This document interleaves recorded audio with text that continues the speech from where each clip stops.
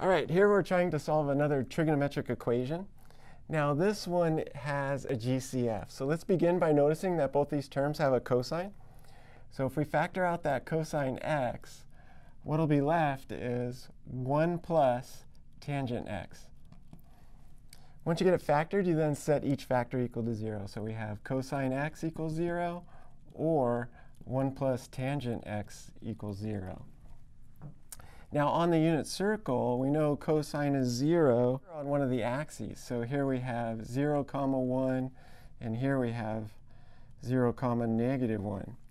So cosine is 0, cosine is an x value, so cosine is 0 at 90 degrees, or any multiple of 360.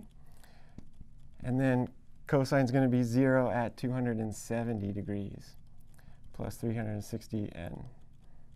Right, so there's two solutions for that term.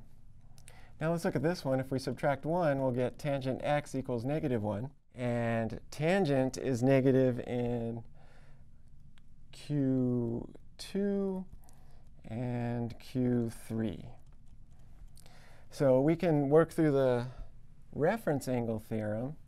And so for tangent x equals negative 1, we can get the reference angle by looking at tangent x equals 1, x equals tangent inverse of 1, which we know, well, this is going to be the reference angle, we know is going to be 45 degrees. So if the reference angle is 45 degrees, and this is the x that we're looking for, in Q2, we can say x equals 180 degrees minus the reference angle.